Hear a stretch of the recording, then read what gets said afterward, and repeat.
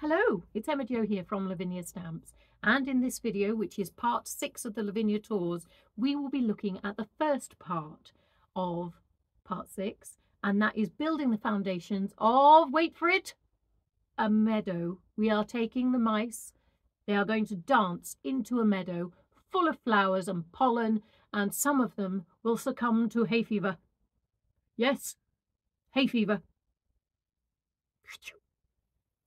So, enough chat from me. Come with me. Let me show you how it's done. We're building it from the ground up. Onwards! Okay, so starting with the preparation, you will need your journal. Now I've got the Lavinia journal, large size, the smooth variety, 2 pieces of multifarious A4 card, and I'm just using a pen, it's a Micron Sigma, just to draw a wiggly line, and holding the 2 pieces of card together, I'm cutting along that wiggly line. And that gives me exact copies, which is what I want. Right, so the next step, I'm using my craft mat basically to give me a guide to where I'm going to fold it. So I've marked a centimetre away from the edge on both ends and joined the dots. And now, because I've got a metal ruler, I'm just folding it up over that ruler. You could do that with any ruler. Doesn't have to be metal. Now let's colour some Lokta. Oh, this is fun. So I've got my needle tip bottles and they are full of Dinkles. So we've got 2 pieces of Lokta paper and 1 piece of multifarious, some Dinkles yellow, some Dinkles amber in separate bottles. And I'm just doing wiggly lines and covering that paper. But look at the stunning colours. So I'm giving it a little bit of a shake with some Dinkles amber, adding some spritzes of water with my spray bottle, and some Dinkles mustard seed. Look at that. Oh, I just love it. So that's all I'm doing, is just getting the colour, using the yellow, the amber and the mustard seed, and sprinkling them. Now let's look at the mouse characters. So I've got my wet wing stamp, which I'm stamping this time in VersaFine Clair Warm Breeze. Now all the others will be stamped in VersaFine Clair Nocturne, so I'm using mice from all of the stamps on some multifarious card A6. Okay. Now I'm just stamping them out a couple of times, not for any reason in particular, just that I thought that will help me perhaps for the next journal page if I've already got one done. And I'm just cutting them because I'm only going to need 1 of each. So there we go. That's my pile of mice. And I'm chopping up the wet wings, ready to attach some. So cut them out and using some Elements Ink Sundance and a size 9 stencil brush, just going yellow around these mice.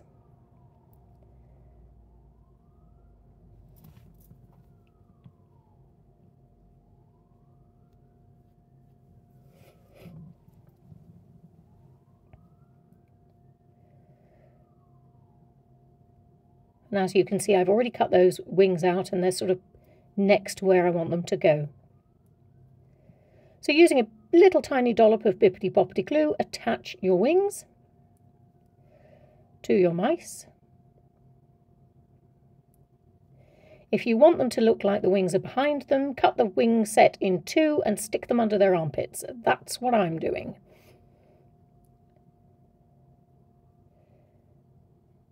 There we go. Do love that mouse.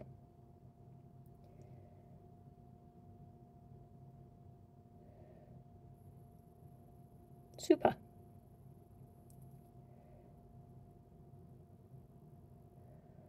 Job's a good one.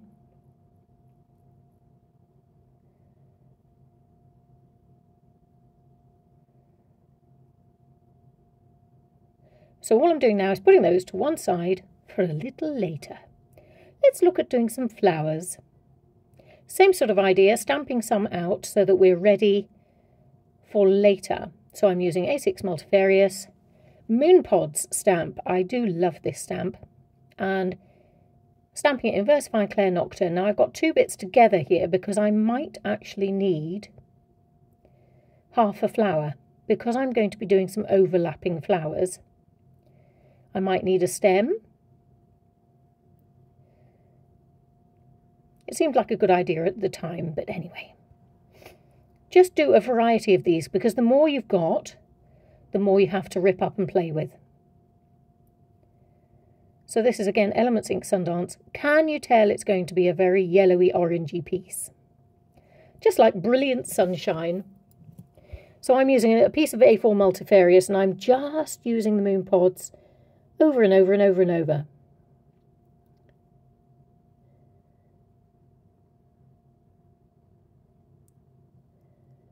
Again, Versifying Clair Nocturne. And this is just to make sure that I have enough flowers for my meadow. Now this perhaps isn't the most normal meadow you've ever seen, but then this is in Lavinia land.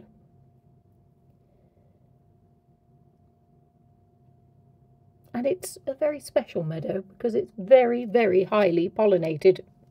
Pollinated? Full of pollen. So again, just using the Sundance around the shapes of the flowers. Fab. And I'm just cutting them so that they're easier for rippage later. Okay, so open up your journal at the page you want to use. Using some Sundance and a size 9 stencil brush, let's start giving it a little bit of colour. Don't stress too much about perfect blending or anything. We are just wanting some yellow on that page. So I try and start from the corners and work my way out because that way it helps me not feel so bad about it if I've made it a little bit stronger at the start off, if that makes sense. Yeah, but I'm quite happy to have the occasional blotchery there.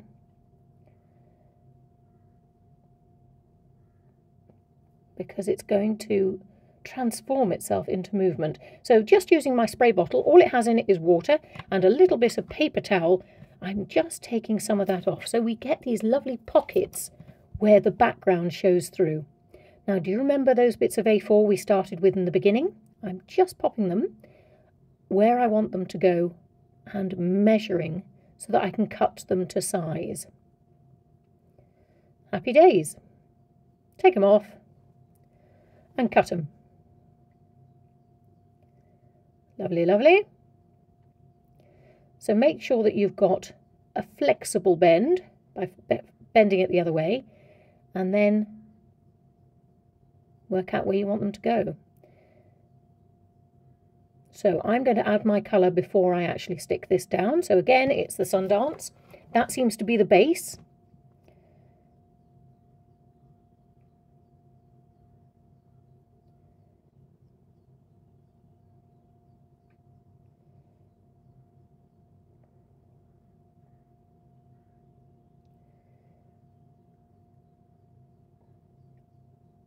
There we go. Putting them back where they're supposed to be going.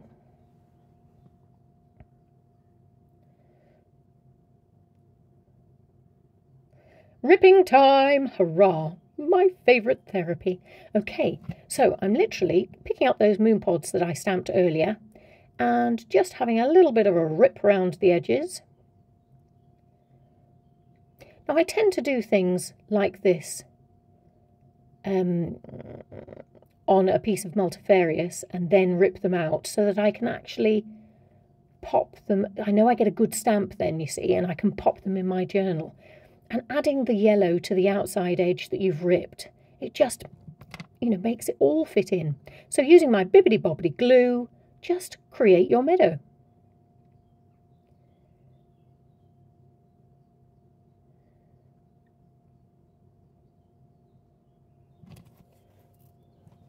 And just because, you know, I think because it's on this lovely yellow, it's automatically making me smile because it's so happy. The colour is such a happy colour. Okay, so overlapping flowers. What on earth can this mean? So we're back to ripping again. And I'm just, you might have noticed, I've just taken the top of a moon pod off. And all I'm doing is working out where I want it to go. That's the joy with the moon pods. It's either a large one or a small one. And then just don't try and get it neatly. Work out where it should stick on there. Put some glue on the back of it. If my fingers moved, you'll be able to see that I'm measuring it up. I'm just popping some glue where I want it to go. And because that top bit isn't stuck down, I'm able to lift it up. Any time you want to, Emma Jo. You need to, okay. We're doing the smaller one as well. And now we make sure it's stuck down. Lift it up, turn it over, and cut it. So it's neat and tidy, and look, overlapping flowers. Hurrah! So I'm doing this all the way along. If there's any point where it looks like it's going to overlap,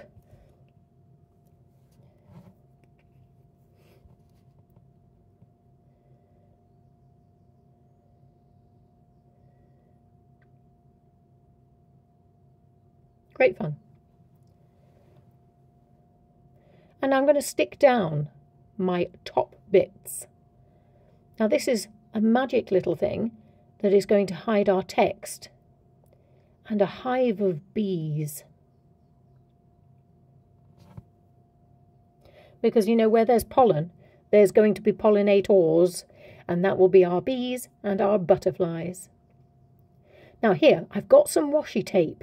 Now I've got the washi tape art set 2 and the very thin, almost gingham, yellow and white tape, which I'm just using to help me keep my pages or my top bits of paper together.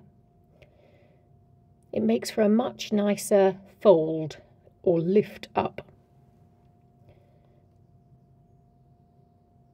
So we're nearly there, aren't we? Preparing the damp Lokta. Now, while Lokta is damp, what you can do is just start moving it. You can either stretch it so the fibres start to look all fabric-like, or you can make holes in it, and that's what I'm doing here, just by rubbing into that Lokta paper. You can help it dry with a little bit of help from a Ranger Air heat tool. And this is the other bit of paper, that Lokta paper, that I did at the same time, and it hasn't got any holes in it. So this is the one without holes that I'm now ripping, and I'm placing it very carefully and sticking it down with my bibbidi bobbidi glue.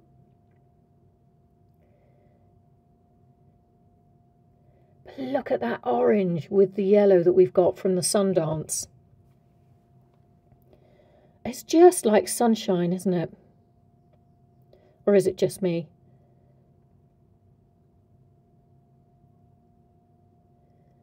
I loves it.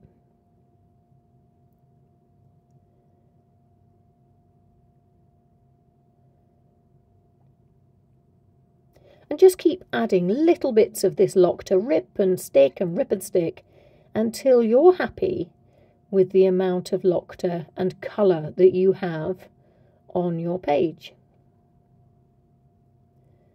Now at the moment I'm focusing on that top bit, but it will go throughout the piece.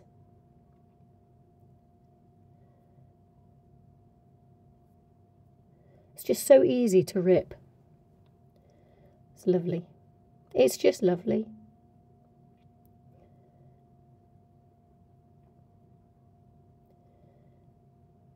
And it helps you create movement in your piece. I love it. That reminds me at the moment like a sunset, but That's not the way we're going.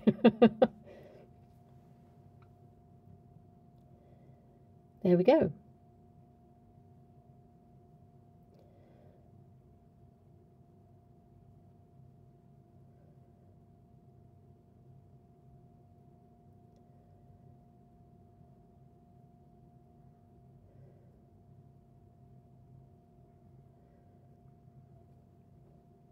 So if you like, these are almost clouds of pollen that are just floating in the air.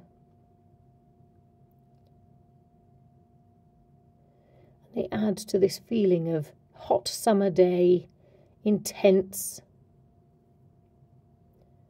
Not as in we've gone camping, but, you know, when we're intense. It's an intense heat of a summer's day.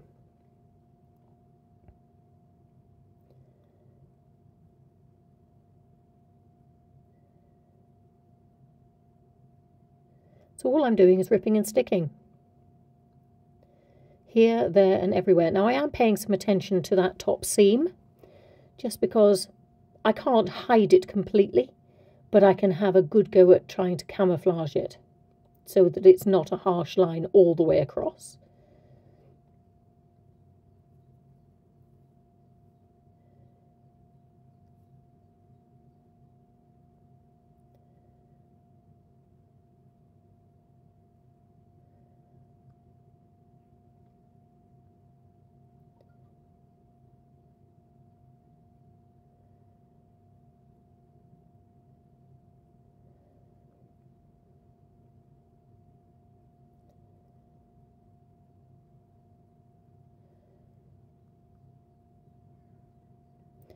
So just keep sticking and fixing.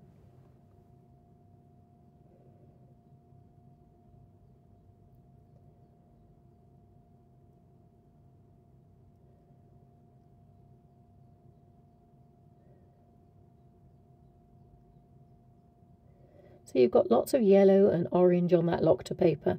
And just remember to try and mix it up a little bit.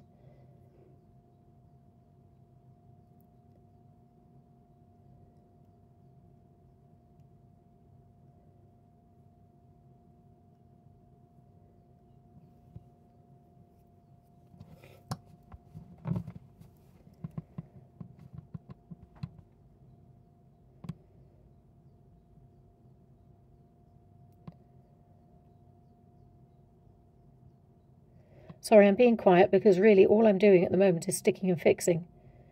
I don't think you need me to tell you the same thing over and over again. So I'm afraid you're just watching my process at the moment.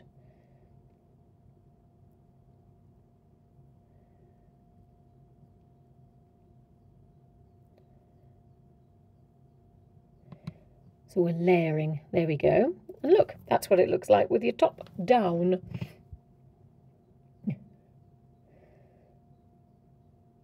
Aha.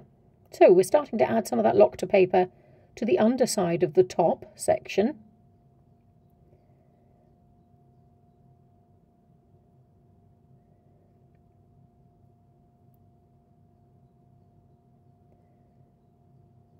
And these are the bits that had holes in them that I rather like. So I've just ripped them round, almost like, you know, those dried apple slices you can get. I rather like that idea. And I'm just popping them down, because even though they're not flowers necessarily, they do give a sort of hint that they might be imitating them. Imagine clouds of pollen that imitate flowers. So I'm going back to adding some flowers to the top and making sure that they have stems going down to the bottom. So you remember you've got your stockpile of flowers, and now that we've put the layers on underneath, you know, with all the Lokta paper, it's just layering up again, isn't it?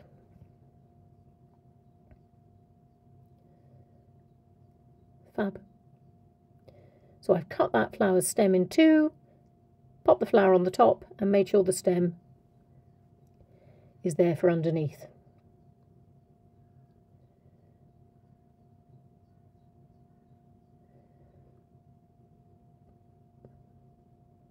Just keep adding your flowers until you're happy.